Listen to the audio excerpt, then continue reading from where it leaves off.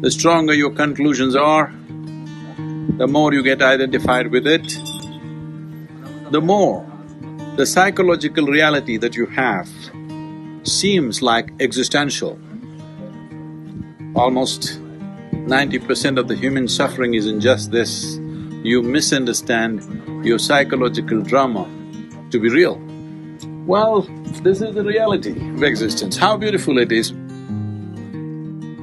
But most people choose to live in their mind because they have made strong conclusions and it's no more a choice as to where they live.